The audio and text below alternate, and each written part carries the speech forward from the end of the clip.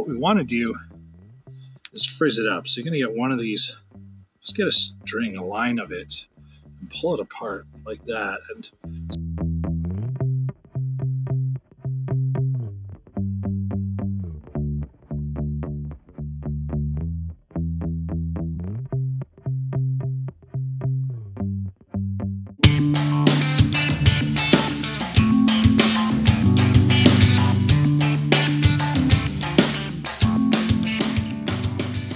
hey folks, in the backyard, had a little bit of snow. It is early December. I'm going to take a look. It's a jute twine. I had a little short earlier just showing that, but really this is something you should have probably in your camp bag.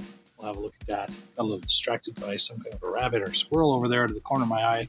Maybe the neighbor's cat. Can't really tell. One of the reasons I like to have this in the camp bag, it's got a lot of uses. It's not super strong, but you know what? You could use lots of it. It's cheap. It's a natural cordage. It's just this twisted line. When I smell that, it reminds me of back when I was on the farm. Baler twine in the old days was probably made of pretty much the same thing, a little bit thicker, and that could do lots of fun stuff too. But definitely, we're gonna be able to fray this up, and I'll take a closer look. But split it at the ends. I like to work with a shorter piece. I'll take this piece after and get that good and frizzy, like you're having a really bad hair day. You know the days I'm talking about. We get that all frizzed up. We'll take a closer look. We're going to be able to light that up. So handy to have in your bag, and it can do other things. But we're going to look at the fire starting because I've been doing a series on some beginner campfire or beginner fire starting. My bum here today. Dry.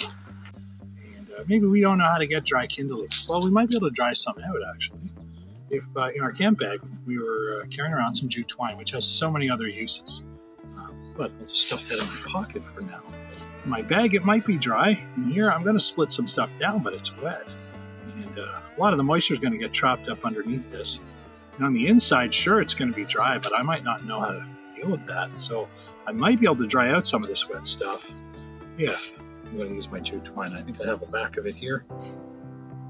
Well, let's not burn my earbuds, folks. So what we want to do is frizz it up. So you're going to get one of these, just get a string, a line of it, and pull it apart like that. And so this is where getting your knife out might be handy.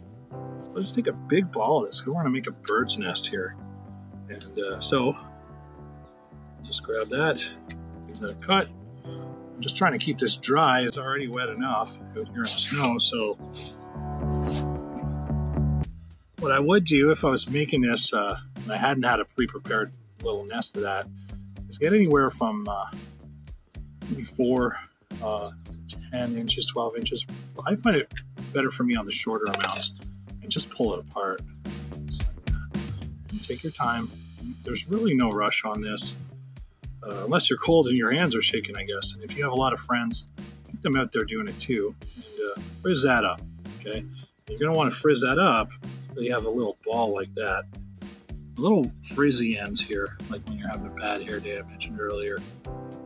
They're what's going to catch easier. They're going to catch a spark. It's like when you start your tinder, you need that light stuff to catch the spark. You're not going to a big full-size tree and just striking a match to that. Although that could light up depending on the conditions.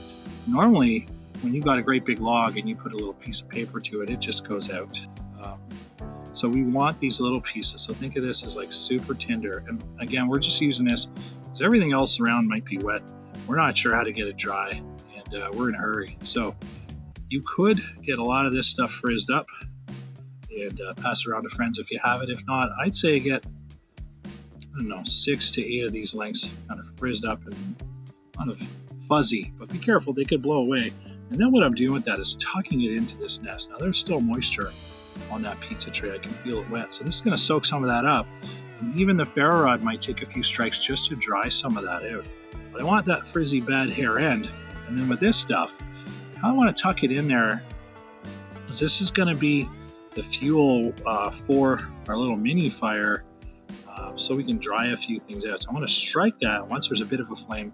Then I'm going to add some of my wet stuff here, just from the ends if I can, because I'm sitting in the big backyard here, and it's actually not legal for me to start a fire, although I can cook. So I have a hot dog ready at hand if anyone asks, although I'm not going to eat it because it's sitting in my pocket.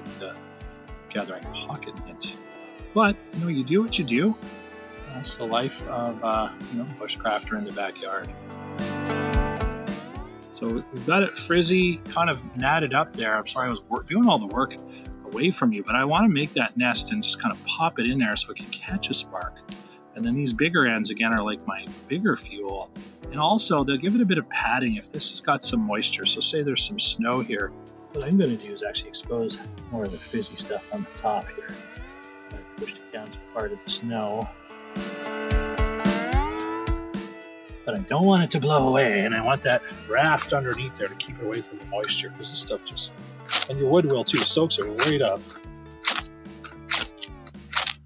Let's get that in there.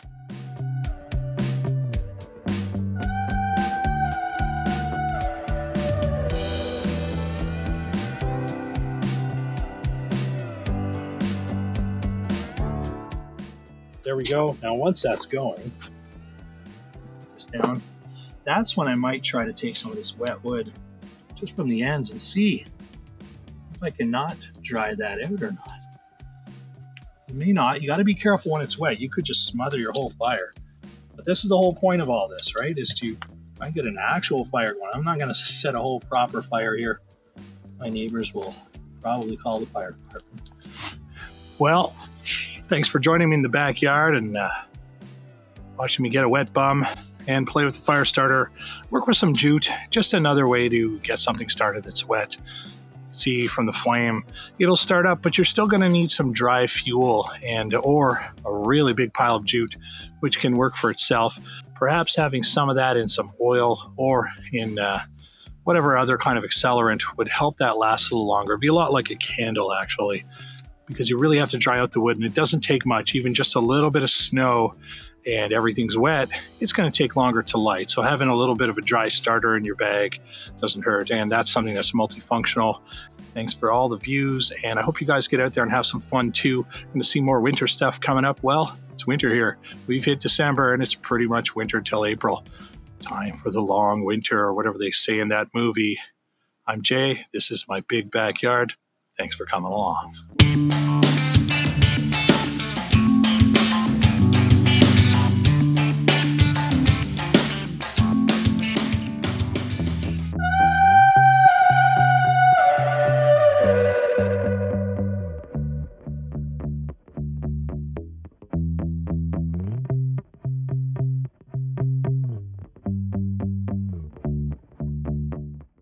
One of the reasons I like to have this in the camp bag, it's got a lot of uses. It's not super strong, but you know what? You can use lots of it. It's cheap. It's a natural cordage. It's just this twisted line. When I smell that, it reminds me of back when I was on the farm. What we want to do is frizz it up. So you're going to get one of these, just get a string, a line of it, and pull it apart like that.